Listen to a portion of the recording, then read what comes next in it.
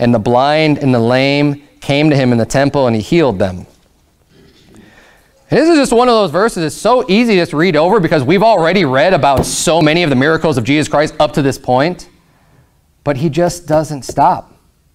Like, if we were to see, and I've said this before, if we were to see one person legitimately healed today, like from another man that's just walking on this earth and was able to just like, I mean, no doubt about it, no scam, no setup, no actors, you know, none of these people like in the Pentecostal churches falling down and having all this weird stuff happening and barking like dogs and having these guys already set up and established that, oh yeah, here's your story and you're going to all of a sudden be healed.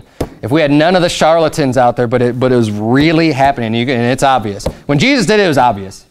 And you've got guys where the entire city, the entire town, the entire village knew, hey man, this guy's been blind since birth.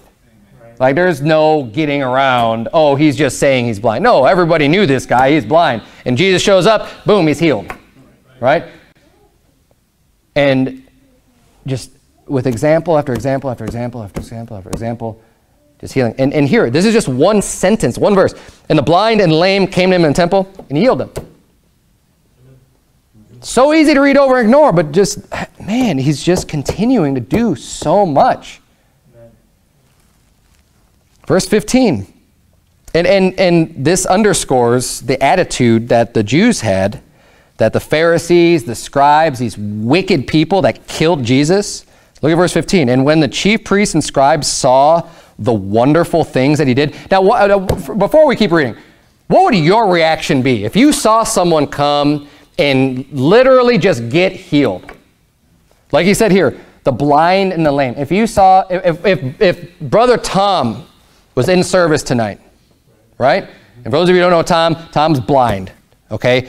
And someone were to come in and heal his blindness, his eyes, and give him his sight, what would be your attitude? Just think about that. Would you be happy? Would you be rejoicing? Like, hey, that's awesome, man. Tom can see. That's amazing. Wouldn't that be like the normal response? And then, hey, praise the Lord, praise God. Someone was able to come in and heal Tom's eyes. That's a miracle. That's wonderful. That's great. Well, let's see what their reaction was to all this, because that's exactly what was happening when Jesus literally in the temple and healing people. Verse 15, and when the chief priests and scribes saw the wonderful things that he did, and the children crying in the temple and saying, Hosanna to the Son of David, they were sore displeased. It displeased them.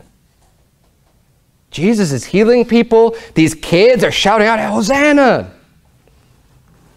Hosanna to the Son of David. And they're like, and they weren't just upset, they had sore displeased. You know, I mean, they were really bothered by this. Now, we know that these people were extremely wicked people. Okay? They were. I mean, the people that delivered up Jesus Christ to death, these false prophets, these devils, these reprobates, these people that hate God, they claim to believe in Moses, they claim to believe in the law, they claim to believe the Old Testament, they didn't.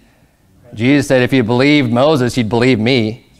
It's the same word of God that's coming to you. He's the fulfillment of the prophecy, but they didn't believe Moses, which is why they didn't believe Jesus. They rejected God. They rejected Jesus. And they're damned, and they're wicked for that. But I want to just apply this, though, even though we understand the main context and understanding of the passage. But do you have a bad attitude when you see people doing a great work for God? Because we ought not to. That's right. Just like when the disciples said, hey, you know, we saw someone casting out devils, but he followed not us. And Jesus, what did Jesus say to them? He said, forbid him not. Hey, I mean, if you got someone out there doing a work for God, there's nobody out there who be doing a work like that can lightly say anything bad about the Son of God. Like he's doing good. Okay, maybe he's wrong for not following with you and following Jesus, right? Like the disciples were right in following Jesus, and they were doing things that were right, and that guy that's doing that stuff probably should have followed with him. But he didn't, but it doesn't mean that you forbid him, right? Because he said, oh, well, we forbid him then. No, don't forbid that. Don't stop. Don't be displeased at the good work that he's doing. You know, there's you got other churches that might be doing great works.